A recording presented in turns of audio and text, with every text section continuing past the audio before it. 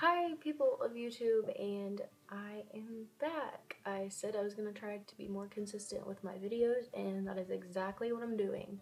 So I know it's already like the 7th of January, but I got sick a little bit before New Year's Eve, and I was sick New Year's Eve and New Year's. So I am going to be talking about my New Year's resolutions. Normally, I don't make New Year's resolutions, but this is the year I graduate, so I feel like this is gonna be my year.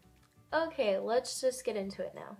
Okay, so the first thing I have on my list is to be more happy and positive.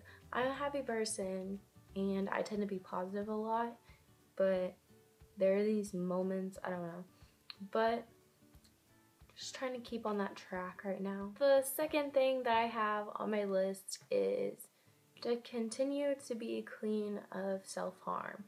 Okay, this isn't something I like to brag about or let everybody know, but I've been clean for a little bit over the year. The 20th of December marked a year, so I'm just trying to keep that going, and that kind of ties in with being more happy and positive.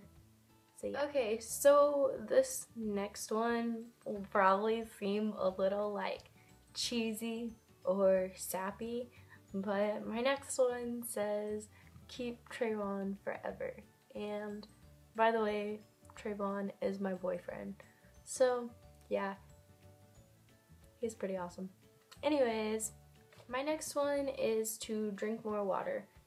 Ever since I've been sick, like last week, I've been drinking a lot of water because, you know, I was sick and I needed a lot of water, but I'm trying to remain on that track because before that I would just drink like Dr. Pepper all the time. Literally, like Dr. Pepper is my water. So I'm trying to actually drink water more. Anyways, that is all I have for this video. So like this video, subscribe, and I will see you guys next time.